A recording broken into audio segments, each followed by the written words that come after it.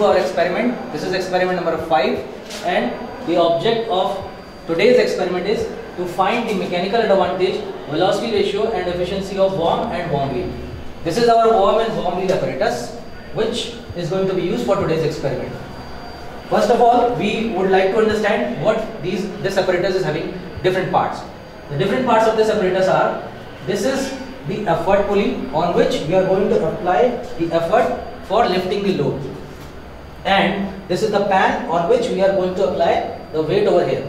Whatever weight is applied is used as an effort for lifting this amount of load. This device is basically a load lifting machine, which is used for lifting loads of different capacities by the application of a small amount of efforts.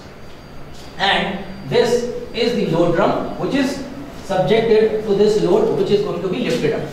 And right now there is a load of about 6 kg is applied on this pan, and this empty pan is having a weight of 303 grams.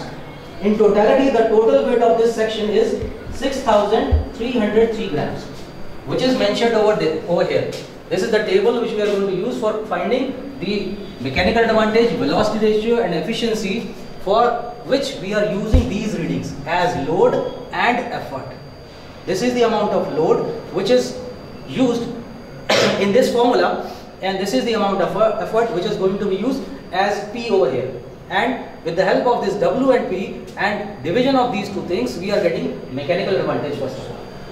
And after this, getting this mechanical advantage, we can find this velocity ratio by this formula.